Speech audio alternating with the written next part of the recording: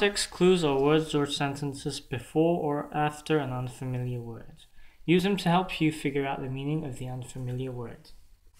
Context clues라는 것은 모르는 단어가 있을 때 그 앞에나 그 뒤에 다른 단어들이 있는데 이게 무슨 뜻인지 단서를 주는 그런 것들을 context clues라고 합니다. 자, read the sentence, circle the context clues that help you understand the meaning of the underlined words. Write the meaning of each word. 1번. Because it took so long to ride across the country, only rapid horseback riders rode for the Pony Express. 자, 나라를 가로지르는데 너무 오래 걸리기 때문에 유일한 이런 rapid한 horseback riders, rapid한 말을 타는 사람들이 이 Pony Express를 위해서 말을 탔다라고 말하는 거죠. 자, 여기서 너무 오래 걸린다가 단서가 되겠죠. 너무 오래 걸려서 여기에 일할 수 없다라는 뜻이 되겠죠. 그래서 여기서 일하려면 빨라야 된다. 그래서 빠른 말 타는 사람들이 되겠죠. 그래서 fast. 우리가 찾는 답이 되겠습니다. 자, 2번. The memorandum was left on the notepad next to the phone. 자, 여기서 전화기 옆에, 노트패드 옆에 이것도 놓여져 있었다.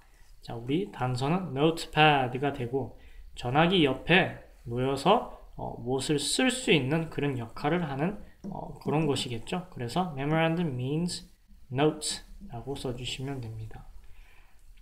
3번은 The plane we took to visit our aunt ascended quickly to the sky.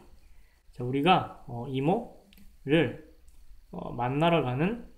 만나러 가기 위해 탄 비행기는 이것을 했다. 아주 빠르게, 하늘로 빠르게 ascended 했다. 자, 비행기가 이륙했다라는 그런 뜻이겠죠. 그래서 ascended means 하늘 위로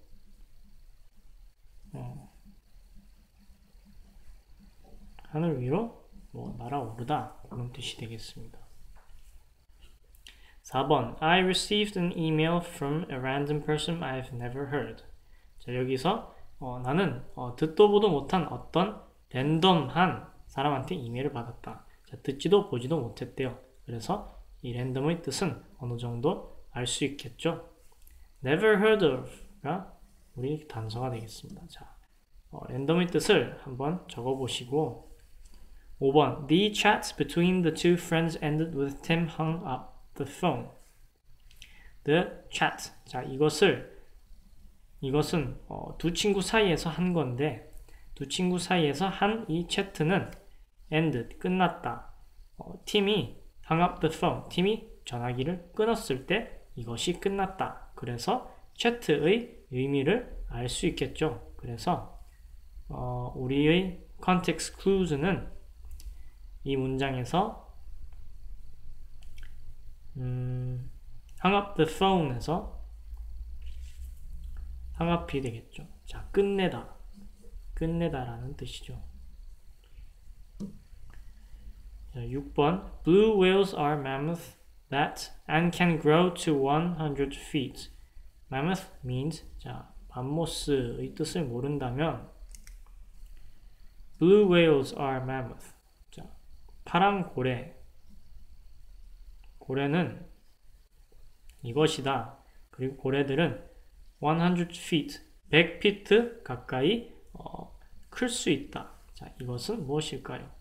포유류죠. 그래서 mammoth means 포유류라고 영어로 쓰시면 될 것 같아요.